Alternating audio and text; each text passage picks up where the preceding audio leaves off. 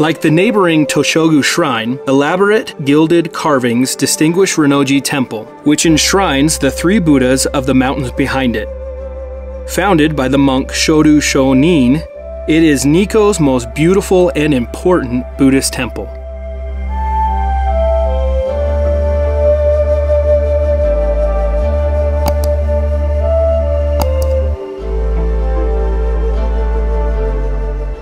Founded in 1766 by the Buddhist monk Shodo Shonin, Rinnoji Temple is still used for ascetic training among Tendai monks.